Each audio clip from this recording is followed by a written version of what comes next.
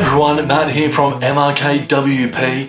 Have you got a Google CAPTCHA on your Gravity forms and you're still finding and getting heaps of spam? Yeah, me too. How did I fix it? I'm going to show you exactly how in this video. Let's jump on in and see how it works. Okay, so for our form, I've got this inquiry form here and I click edit. And this inquiry form, you can see it already has a Google CAPTCHA. That's what we want. If you haven't got that, you still need a Google CAPTCHA for this to work best. So the next thing I want to do is go to the radio buttons here. And we want to add some radio buttons.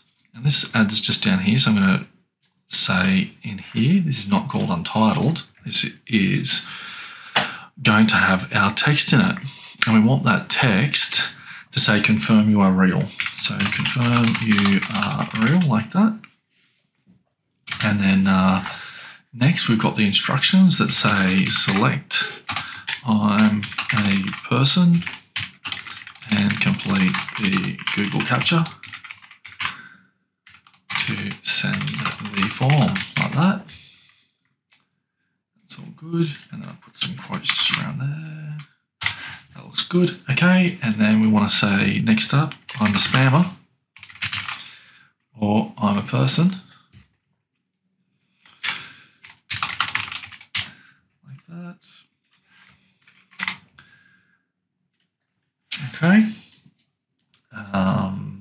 That's all good. And then we select that it's required. So from there, we're going to save the form, but what I also want to do is just move that above the CAPTCHA, so I'll put that there. So I've got confirm you're real, I'm a spammer, I'm a person, that kind of stuff, and then I click save form. At this point, we need to go to the form settings to do the conditional logic.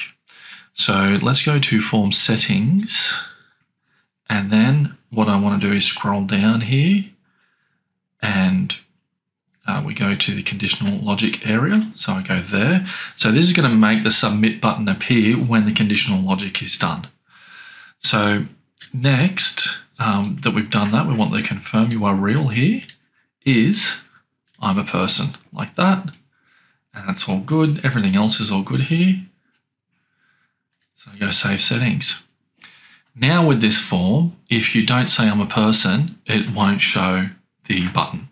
So let's now go back to the site and go contact us.